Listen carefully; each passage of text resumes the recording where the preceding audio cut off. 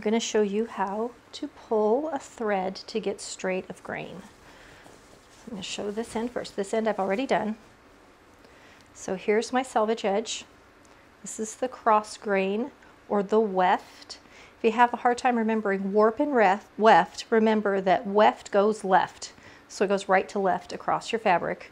Warp goes up and down. So weft goes left will help you remember your warp and your weft. And then I've made a little cut. So I'm making curtains and I want these to be very straight of grain.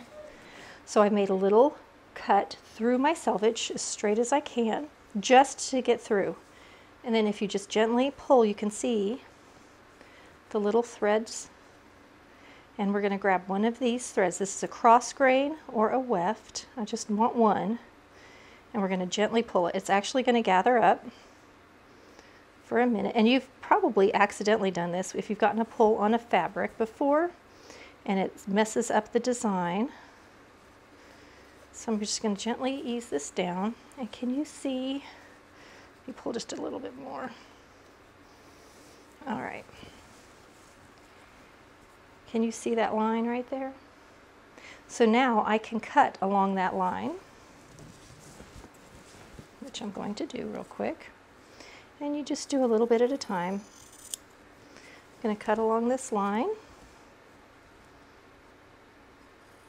When I get close to the end, I'm going to just pull again, get a thread,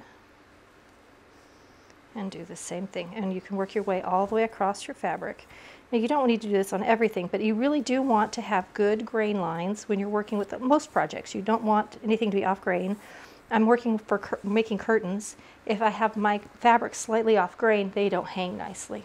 So I'm going to make sure I know this is with grain when I cut off my selvage. That'll be straight of grain. Lengthwise is easy. Crosswise, the fabric can be cut crooked. So I always come and pull a thread to make sure my crosswise grain is straight so that when I make my casings and my hems, the curtain will hang. So this is all you do, to pull a line to get straight of grain.